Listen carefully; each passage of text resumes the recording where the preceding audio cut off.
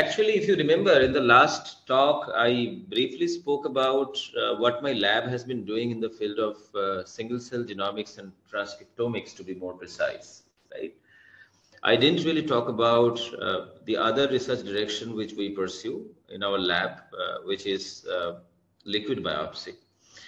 And this is more translational. While the single cell research that I discussed was mostly fundamental in nature, mostly you can say basic research, whereas this that I am sharing now is more on the translational side.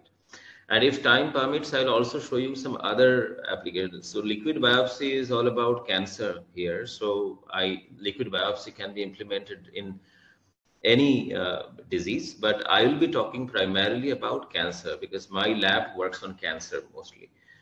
If time permits, I will also talk more about the other kind of translations that we are doing, such as precision oncology and stuff like that. Okay, let's see how much time we have.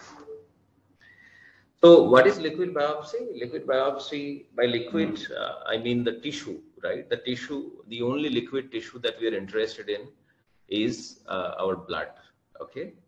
So blood is liquid and it is easily accessible, right? For any kind of diagnostics, it's very easy to access your blood. Somebody, a phlebotomist can come in the morning to your house and draw a blood. And if by examining that blood, he can tell you about the onset of a certain disease, then it is great. It is inexpensive. It is not that invasive in nature as well. And it is easy to implement and cost effective. So it has all these important features. But what is most important is that how accurate is this method, okay? So you'll see some use cases today. So if you see this picture, it has been taken from a recent review by one of my collaborators, Stephanie Jeffrey, who was the inventor of the triple negative breast cancer and who served as a full professor in Stanford University for nearly 3-4 decades. Now she has retired. She is a very good collaborator and quite knowledgeable person in breast cancer primarily. And she was the pioneer of using single cells in liquid biopsy research. Okay, so what this review, what this picture tells you is what are the different kinds of liquid biopsy interventions, right? So you have this cancer here. This is the tumor. It could be a solid tissue, right? It's a solid tumor. It is not a blood cancer per se. And this is the blood vessel. So the tumor cells are of different kinds and different clones can exist in a tumor. So you see this, there are different colors here. And all these colors indicate different clones. So cancer is so challenging to treat because of the fact that the cell types are very different. In the normal tissue, the cells are pretty much homogeneous, whereas in cancer, the same cells diverge into quite heterogeneous subpopulations, and thereby making it very challenging for you to decide a treatment for that. Okay. Now, what happens is the cancer grows in phases, right? So initially it is completely localized, and then it is locally, then it starts expanding locally, and then it starts falling into the bloodstream. So here, as you can see, when the cancer cells fall into the bloodstream, they're called circulating tumor cells.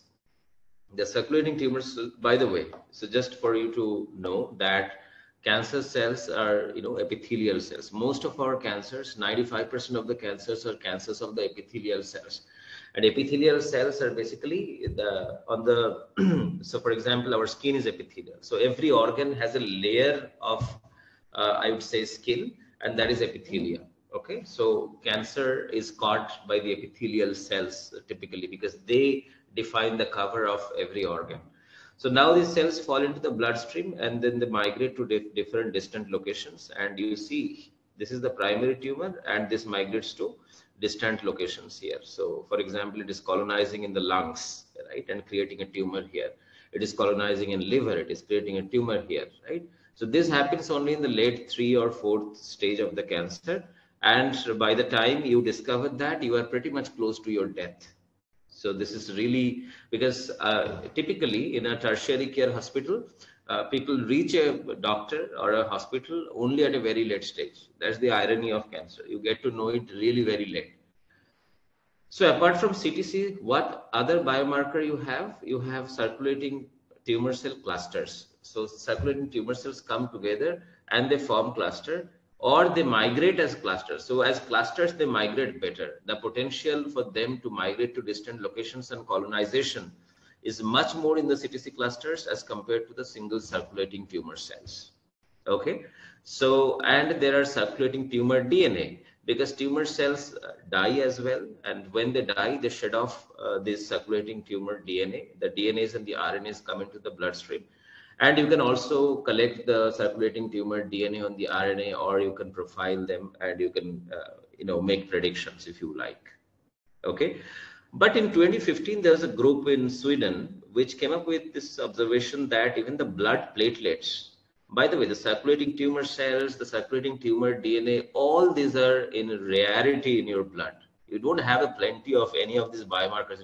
So these are the practical problems. So I always encourage you guys to think about the practicality of whatever you do. Okay, accuracy is one thing. You can get great accuracy by using XYZ methods, but what is important is for you to understand the real picture. Unless you understand the real picture, you can never contribute something meaningfully. Okay, so the problem with CTC is that it is very, very rare, and you need new kinds of devices with which you can detect circulating tumor cells, and those machines are not available in India, at least very expensive. Okay, now platelets. Platelets are all over the places, right? They are quite abundant in blood, and they reach out every location of your body just because they are as part of your blood itself.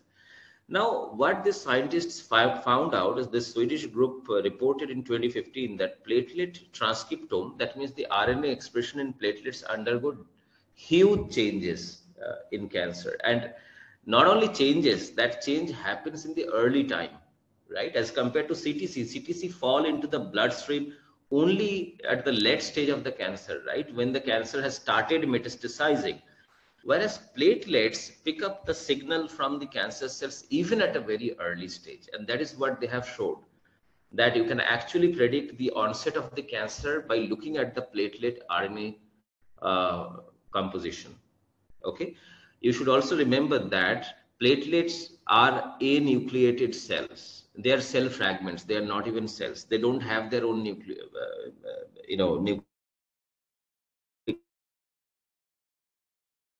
acids. They don't have their own DNA there. Wherever they go, they collect some nucleic acids and they keep circulating.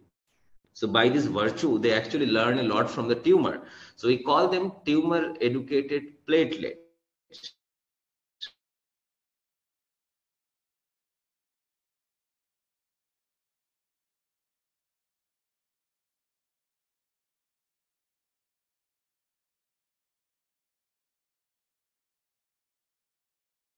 Own liquid biopsy method to detect cancer quite accurately.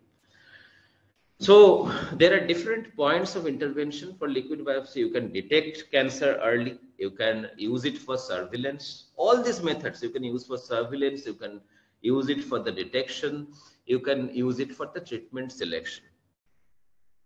So in the entire course of your cancer management, all these biomarkers are extremely useful because they are cost effective, easy to access from blood, right? And easy to implement in many of the cases. Okay, so just going forward, I have already spoken a lot about the cancer metastasis, so I don't want to reiterate on that, so I'll move forward. So importance of CTCs have also been covered a lot. So let us just go through these points very quickly. What are the importances and the challenges with regards to the CTC detection? CTC detection and characterization matters. Why? CTCs can be used for blood-based cancer detection. CTCs can help decide treatment. By the way, CTCs mean circulating tumor cells. Don't forget that. Is a cancer cell into the blood circulation. CTCs can indicate treatment response as well. The challenges, both primary cancer and CTCs are highly heterogeneous, right? CTCs may not look like epithelial cells. This is the biggest problem because circulating tumor cells for the epithelial, because epithelial tissue, if you ever look at the epithelial tissue, they are very tightly bound, right? They are like layers, stick to each other. But that is not, good for migration. So that kind of a cellular morphology is not good for the migration of the cells. For migration, you need more kind of a spindle-like structure, right? So that they can rub on each other and they can easily leave their original site, okay? And they therefore transit into another state, which is called the mesenchymal.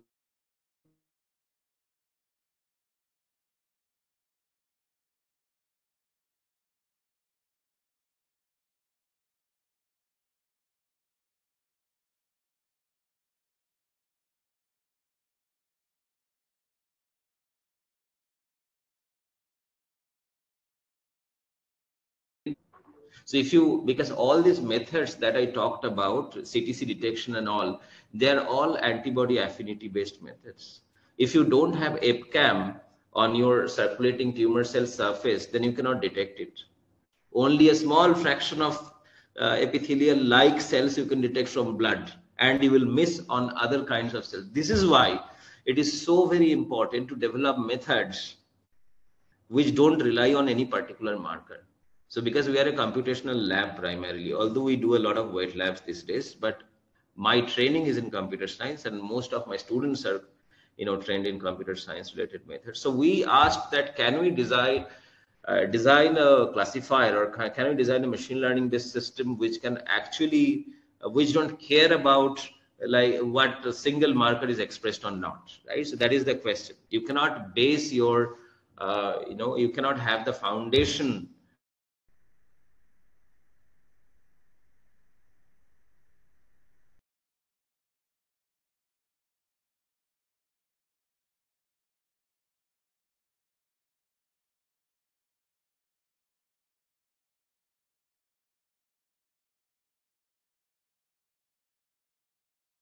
the biology, right? You understand this question? I'm asking to the students. You can, I don't know, you cannot open your mic, but this is a very important question, right? Can we detect circulating tumor cells without enriching them for any specific marker? This is the holy grail of cancer biology. Because if you can do that, you know different kinds of phenotypes that exist there, right, for the circulating tumor cells. And then you can catch them, you can analyze them. Sorry. And you can make use of them for clinical purposes. So this is what we thought of as a solution, which is microfluidics plus AI. So we, for the first time, brought microfluidics in tandem with AI into the picture for accomplishing what I am talking here. And microfluidics means, I am not an expert of microfluidics. Let me call it out, right? I am not a microfluidics guy. I have no idea how it works. I have some idea how it works,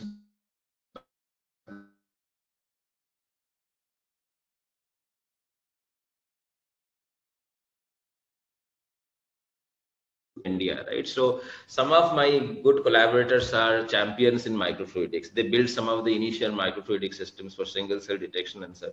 So they reached me out for my single cell works, and then we started discussing about microfluidics. I'll talk about them as well. So what we did was very simple. We took a PBMC. So there are plenty of single cell data in the NCBI gene expression omnibus. So we took a lot of blood cell single cell RNA sequencing data, and we took a lot of circulating tumor cell data, single cell RNA sequencing data, and we integrated them, right? And we used them for the prediction of, we built model which can predict whether it is a CTC or it is a WBC. Okay, so that's the simple problem. So we posed a fairly well understood molecular biology problem as a computational problem. So this is another thing where I want to stress upon. I think for all of you, because see, we are in not a very rich country, right? But we have our computer, we have our data. The real good thing that we can do is we can get hold of the data that is out there in public and make use of that nicely, right? And then we can do small little bit of validation. You can always go and talk to your supervisors that why don't you talk to your friends and get this validated. I think they'll be more than happy to do that if you do a nice job. Okay, so this is the thing that we did. We integrated a lot of single cell data from blood and circulating tumor cells, and we made a model which can predict whether it's a CTC or WBC. And here we didn't make a lot of mathematical contributions. Okay, let me just call it out. And you can see the composition is such that there is a huge skew towards the breast cancer circulating tumor. These are known circulating tumor cells, which have been enriched with methods which are completely reliable. So Yeah. Just before that. Yeah, just open this. Thank you. Okay, guys, I can continue. I think the recording has again started. So here you go. So what I was talking about was that we use the publicly available data, the PBMCs and circulating tumor cells, and we created a database for ourselves, and we integrated the data from multiple studies, and we built a classifier which can predict circulating tumor cells and WBCs, right? And the composition is something that you can see on the right hand side, that what were the fraction of different kinds of cells. We only had 558 cells in our CTC database, which we have now expanded in our current work, which is unpublished, and thereby I am not showing it here. Please move forward, Jasprit. Okay, so the first thing we need to do is we need to do a sanity check that whether the CTCs that you have accumulated are really circulating tumor cells and the blood ones are the real blood cells. So we actually looked at some of the canonical markers here. So you can see the vimentin is up in the blood, and then PTP, and of course in some of the circulating tumor cells also the vimentin is up, because those are more mesenchymal like, right? Because I told you that for the cells to migrate, they need to be mesenchymal, and when they become mesenchymal, they express mesenchymal markers, which are vimentin is one of the mesenchymal markers. So you can see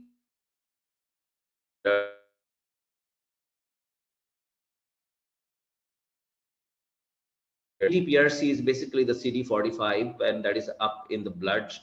And as you can see, a lot of KRT markers, the keratins and the EpCAMs are all up. So this is a good ground truth data. You can see the blood markers are up in the blood, and the epithelial markers are up in the circulating tumor cells. Yeah, let us move forward.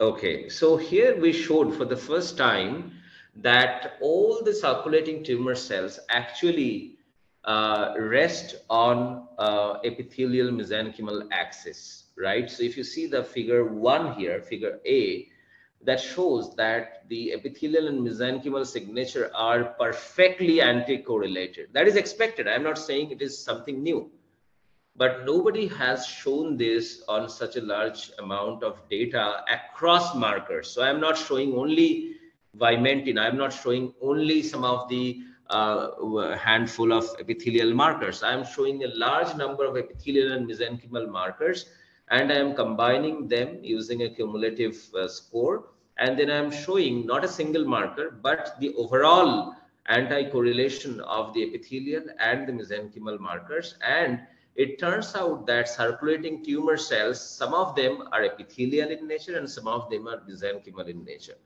So they actually lie on an epithelial to mesenchymal transition quite perfectly. So in the figure C, there is another. So one of the authors of this study is John Paul Thierry, who was the inventor of epithelial to mesenchymal transition in the cancer. He was the first one who showed it is in cancer. So he developed a score as well for the same thing. And you can see that our score is much more linearly related. The two different components are much more linearly related as compared to their scores. And he himself helped me compute this score. And he's one of the senior authors of the paper. Now you can see on the right hand side is basically we sort of ranked the cells based on their epithelial to mesenchymal. So the ratio of their epithelial and mesenchymal signatures. And you can see that the cells exist on a perfect continuum of epithelial to mesenchymal transition, which is I think, the most solid evidence so far, data-backed evidence that even the circulating tumor cell themselves are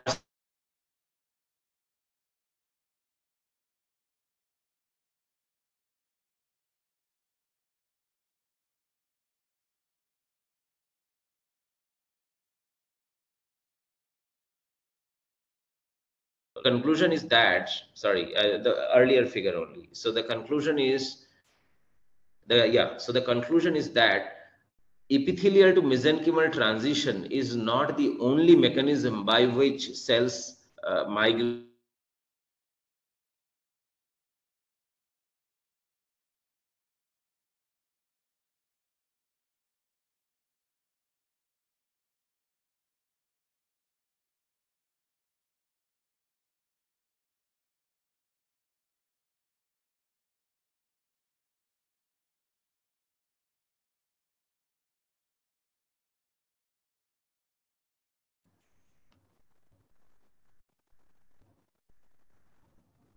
from Your connection is breaking very often, Debarka. We're losing Jaspreet, you. I said, let us move to the next slide, please. Cannot hear you in between. So it's breaking very often. Oh, is it breaking very often? Yes. Okay. I don't know. I mean, thanks to the Wi-Fi. Yeah. So anyway, so the system that we built was following, and this is in collaboration with Fluidigm. Fluidigm is a Nasdaq listed company in US, and they had developed a method which we published for the first time here, which says, okay, no, not that we published the first time, but I think this is composed of two different components. One is as you can see, the blood is collected, then it is actually subjected to a microfluidic device, which basically enriches for the large cells, because typically the cancer cells are larger than the blood cells. So this system, basically the clear cell system, which was already published, this basically enriches the large sized cells from the blood, right? And then we actually remove the WBCs, right? We do a negative enrichment of the WBCs, right, by CD45 and CD31, right? And then we collect the single cells, the single potential circulating tumor cells, using a machine called Polaris. It's a very expensive device. It basically helps you to capture circulating tumors, to capture single cells and incubate single cells and stain single cells. Everything can be done in this machine. Finally, we actually went on for the sequencing of the single cells. So this is the process by which we got the blood, and from the blood from the patient blood, we got the potential circulating tumor cells. Please move on to the next slide. Just wait.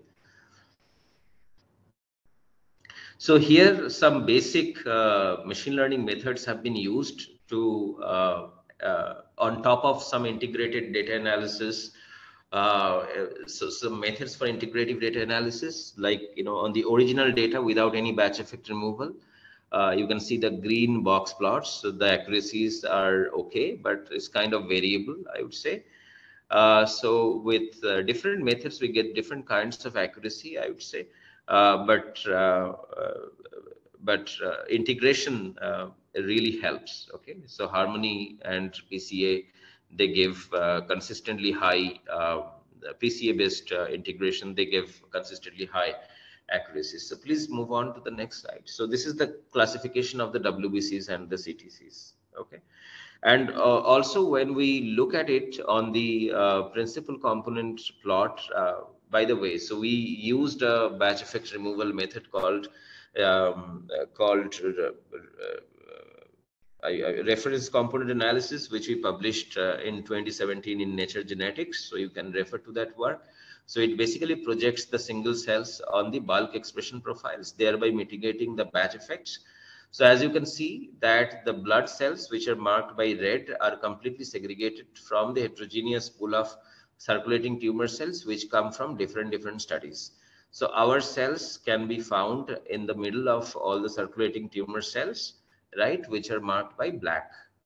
So we tested. So basically, this shows that the classifier as well as the simple integrative analysis actually helps you to segregate the blood cells from the circulating tumor cells. So you can, now this is made on a lot of markers, not a single markers, like 300, 400 variable genes. Okay, so this is less likely to fail to recognize a circulating tumor cell that is atypical.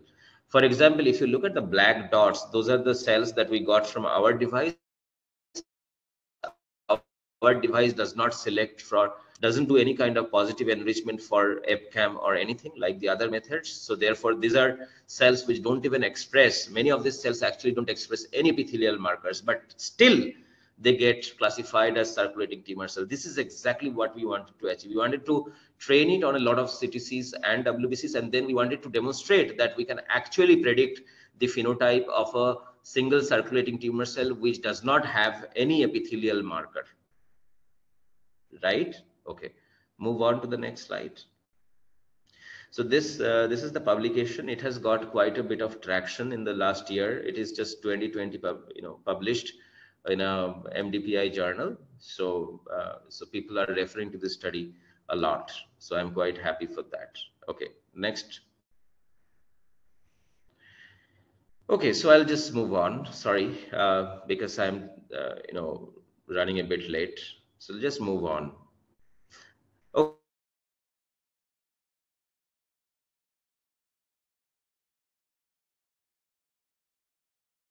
so this is super useful, and also detection of CTC is tough because they are rare in blood. I also told you about the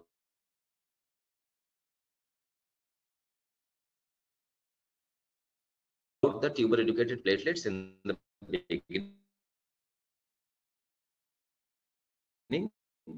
So tumor, this is another schematic showing. Okay, so we got a data from best Swedish group basically. So they did transcriptable cancer patients composed of the following groups like glioblastoma, breast cancer, colorectal cancer, non-small cell lung cancer, pancreatic cancer, and hepatobiliary cancer.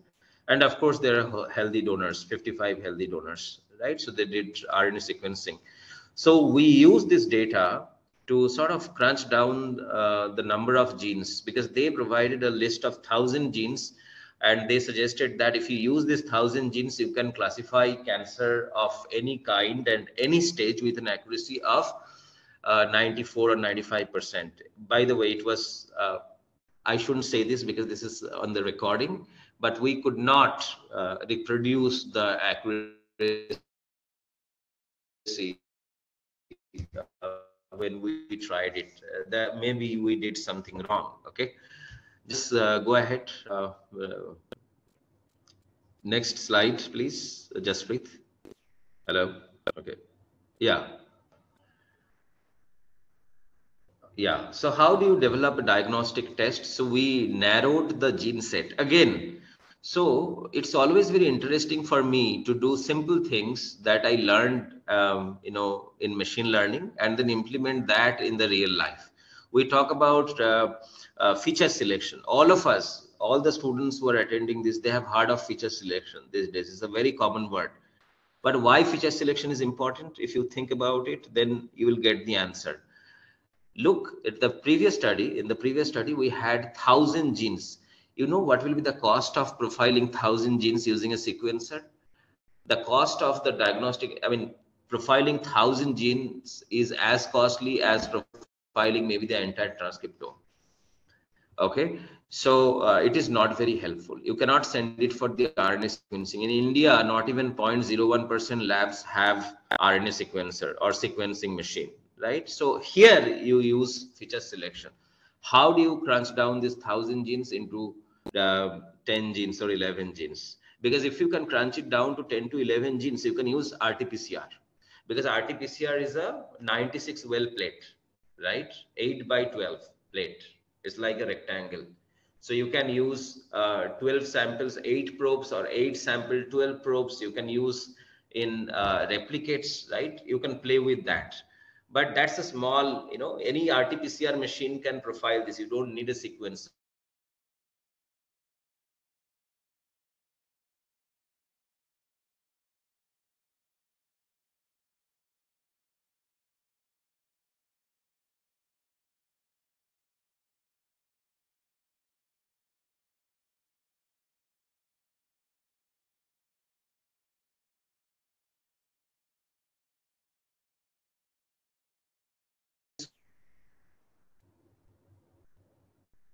We lost you again. Next slide, Jaspreet. Yeah. So, no, I don't know. The Wi-Fi seems to be good, but again, I'll shut down my video. So, guys, what we did here was that we took the RNA-seq data from the public, and we used feature selection methods, multiple feature selection methods, to crunch down this 1,000 genes into a set of 11 genes. Okay. And we talked to AIMS. Actually, two of my students, Chitrita and Smriti, both of them will be graduating in the upcoming year. So they used to camp in AIMS, right, for many days, and I got help from the lab oncology head Ritu Gupta, Professor Ritu Gupta, in conducting this test and the QRT-PCR test on a limited number of samples. Okay, so we had about seven non-small cell lung cancer patients' blood and 10 healthy individuals' blood. We used a method developed by Professor Jayadeva in IIT Delhi. He is the current head of the electronics department in IIT Delhi. So he developed a very interesting method by which you can take any gene expression, any matrix data, which is very small in size, and you can project it in the eigenspace, and then you can reverse project it in the original space, and you can oversample in this process, right? So this is what he created. So he used this method to actually create artificial samples so that our accuracies are better, right? So finally, we got a pretty good accuracy, which are shown as AUCs here, and we kind of with the company, I cannot disclose the data, but with the company that has purchased this technology, we have now validated over 100 samples, of different cancer types where the accuracy is intact. In fact, what we have done is we have validated this on head and neck cancer, cases, right? About 50 head and neck cancer cases. And I must tell you that there is no liquid biopsy method for head and neck cancer. In India, if you go to any tertiary care hospital, you won't see a lot of breast cancer or you won't see a lot of lung cancer. You will see a hell lot of head and neck cancer because of our tobacco chewing and all these things, right? So oral cancer, I mean. So we got about 50 oral cancer samples from our hospital, and we have now validated this on that, and we have got outstanding accuracy. So oral cancer was not part of our original cohort, okay? But the same set of genes also works on the oral cancer, and we probably have the first and only oral cancer liquid biopsy test. Okay, so move on, Jasprit. Yeah, so these are the 11 genes which are, by the way, patented now, and we found that there are a lot of well-defined transcriptional regulators, transcription factors that regulate these genes commonly. Yeah, please move on. Yeah, so this is the AUC plot, as you can see, using three standard methods, linear discriminant analysis, gradient boosting machine, and random forest. We could attain an accuracy of 99% while using eigensampling. And we have validated it on a lot of other existing data sets, which are available publicly, which you can find in the paper. I am not discussing those results here. Yeah, please, next slide. Yeah, I just skip this for the interest of time. Please move on. So this is the publication, and I should mention here that these two students, right, Chitrita and Smriti, spent a lot of effort going back and forth AIMS. It is not very easy to get things done, in India, right? It's very difficult. So they used to come back and cry that, look, I don't want to go to hospital. Nothing happens. Every day I go and come back.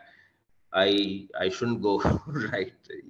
So please stall the project. So I said, look, you please go, because I am not fan of pushing people to do things. But in this instance, I pushed. I said, look, you go and camp there. Even if nothing happens, you count the patients coming in and come back, because you really need to go out of your lab.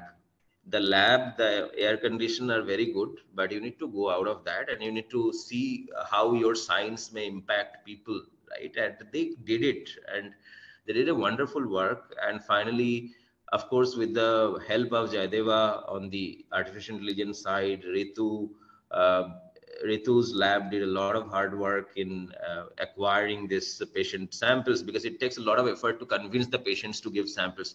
And in fact, I must also acknowledge people, I mean, who gave healthy blood samples to us, like the Smriti and Chitrita's lab mates, right? So many of them actually gave samples. And of course, Gaurav was there, and Gaurav is helping in validation of this method for the commercial purposes as well. And yes, so that's it. And next slide, please. So it's a very collaborative work. So it's a very accurate technology. It is non-invasive. It is low cost. I must tell you that when this test is marketed in the next year, by next year it should be there, available commercially for people to take. Right? It is much more accurate as compared to CA markers and all that, which people typically use and pay for.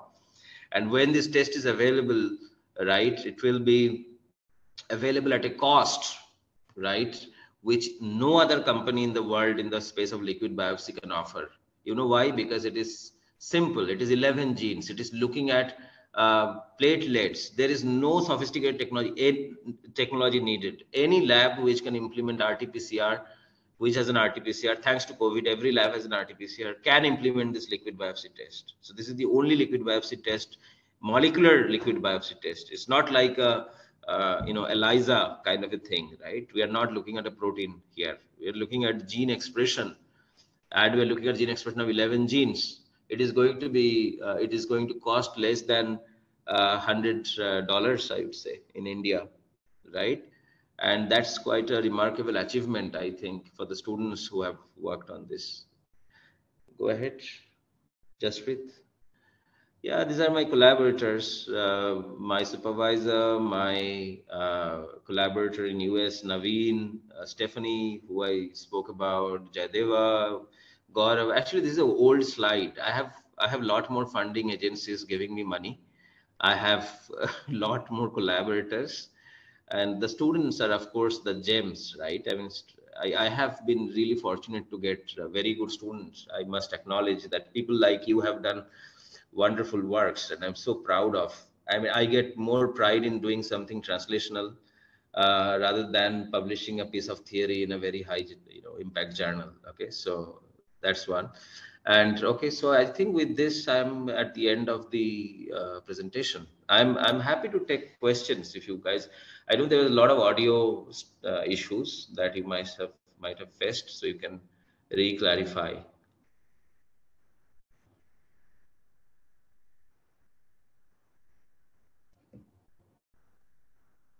So thank you, Debarka, for the interesting talk. You have got some compliments in the chat box also. That is Oh, okay. impressive piece of work. So yes, Okay. questions from the participants.